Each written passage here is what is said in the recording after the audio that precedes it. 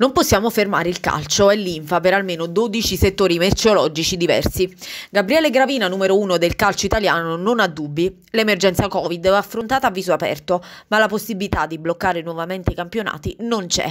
Eppure qualcosa bisognerà pur fare. Il 97-98% degli atleti e dello staff tecnico è ormai vaccinato, spiega Gravina. Stiamo accelerando sulla terza dose. Dobbiamo forse valorizzare meglio l'idea di un super Green Pass a livello di gruppo e di spogliatoio, su questo stiamo ragionando. Insomma, una maggiore tutela più di uno stop totale, questo per le serie maggiori, nonostante la B, ad esempio, sia avvolta da una mini crisi. Dalla C in poi la situazione cambia fino ad arrivare ai campionati dilettantistici. L'eccellenza, campionato di interesse nazionale, fa discorso a parte, ma dalla promozione in giù il rischio dell'arrivederci al prossimo anno è decisamente attuale.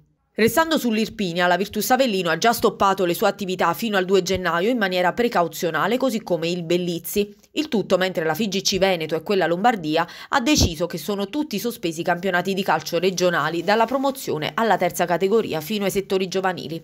Al momento l'attività riprenderà il 29 o il 30 gennaio con la quarta giornata dei campionati sospesi, mentre le altre 3 giornate verranno recuperate in seguito.